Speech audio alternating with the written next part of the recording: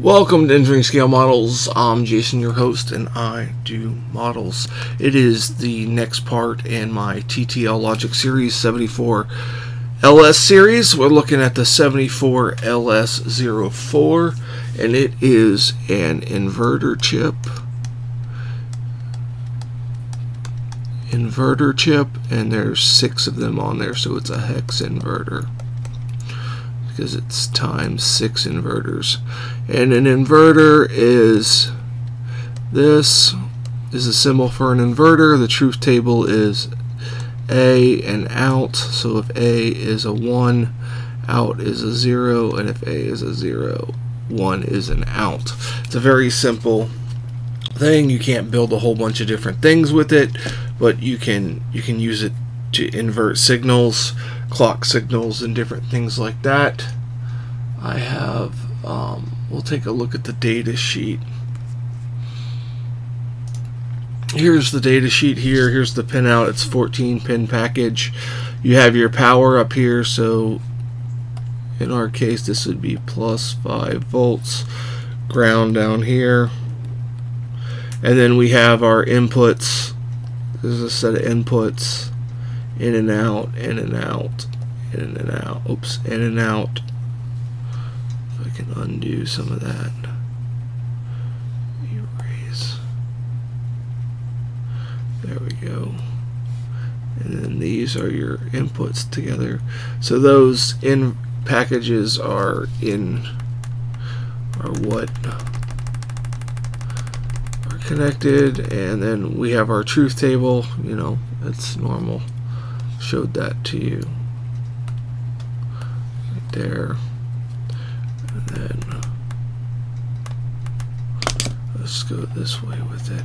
And then this shows the 4 inverters, how they're connected.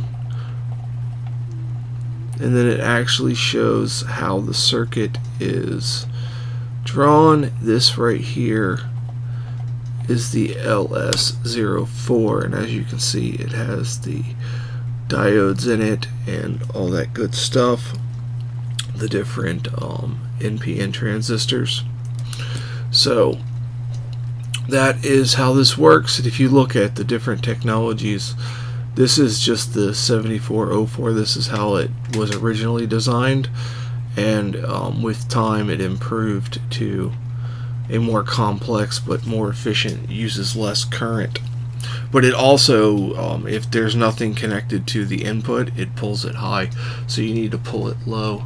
Let's take a look at this over here. If I can get off of the screen.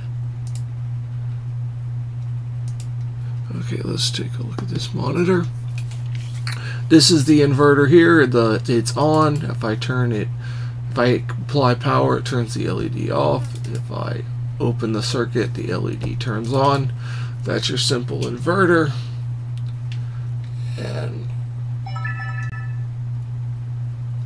let me get this and hope this works. I might have to cut the camera. We'll see. Will the overhead work? Yes, the overhead works. I got a different breadboard here I'm testing out. It's from Inco Precision. So far, not a fan. The spacing is weird on here. I do like how the power hooks up, and I'm using a power adapter that plugs in nicer, and I put 12 volts in and it gives me 5 volts out. It's more regulated, so I don't have to worry about it. On this circuit I have the chip. I have pin 14 tied to VCC or 5 volts. I have pin 7 tied to ground. I have pin 2, which is my output, tied to a resistor that goes to a blue LED that goes to the negative. Now this is what threw me for a loop, was this button circuit, because a floating pin in one of these chips is considered a high. So if an input's floating, it's set as a high. So if you want it to be a low and then you apply a high, you have to use a pull down resistor, and that's what this is right here. I'm using this as a pull down resistor, and then it goes through this LED goes from positive to this resistor into the switch. So when I push the switch, the LED will light up, and then it will also send a high signal to the inverter, which I will turn on the power supply. Turn on that power supply, and as you can see right now, we are pulling down this input to a low, so the light is on, and if I push the button to light this light, the light goes off. The signal has been inverted. So just to show you, if I unhook this input, it floats, it pulls it high.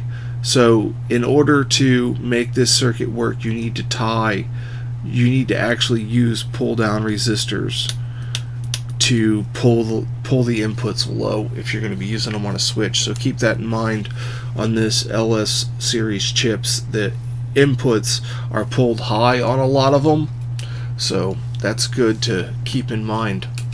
But that's it for this video. It was a short one. You visit me on these social media links. You can also support me on Patreon if you so choose. Thank you so much, and have a fantastic day.